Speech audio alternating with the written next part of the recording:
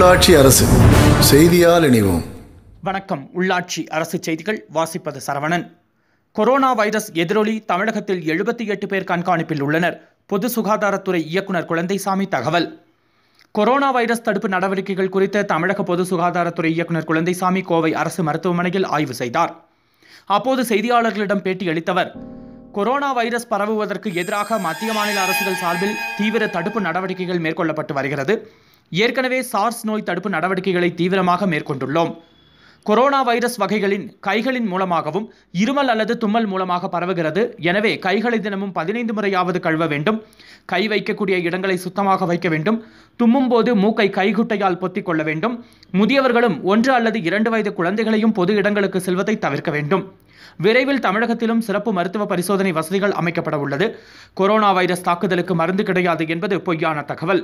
முறையான மருத்துவ சிகிச்சையின் மூலம் கொரோனா வைரஸ் தாக்குதலை கட்டுப்படுத்த முடியும் என்றார். மேலும் சீனாவில் இருந்து தமிழகத்திற்கு வந்த 78 பேர் கண்காணிப்பில் உள்ளனர். இவர்கள் அனைவரும் 28 நாட்களுக்கு விடுதிகளில் வைத்து கண்காணிக்கப்படுவார்கள். சளி, இருமல், காய்ச்சல் தான் அறிகுறிகள். எனவே அலட்சியமாக இருக்காமல் உடனடியாக மருத்துவரை அணுக வேண்டும்.